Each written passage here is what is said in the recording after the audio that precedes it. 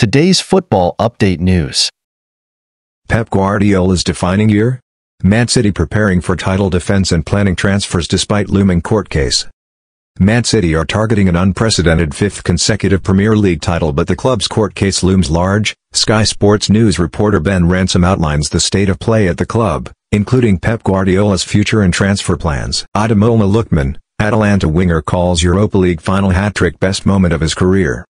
Ademola Lookman says he's staying focused on the present after Europa League final hat-trick and transfer speculation. The Atalanta winger scored a hat-trick in the Europa League final against Bayer Leverkusen. Atalanta face Real Madrid in Wednesday's Super Cup final. Aston Villa transfer analysis: Unai Emery eyeing midfield rebuild after Douglas Luiz's transfer exit to Juventus.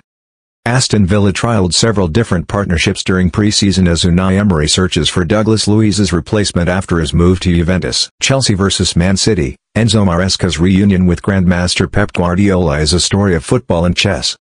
Enzo Maresca transformed Man City's development team and brought Pep Guardiola's game to the championship. Now he is ready for the chess match of his life.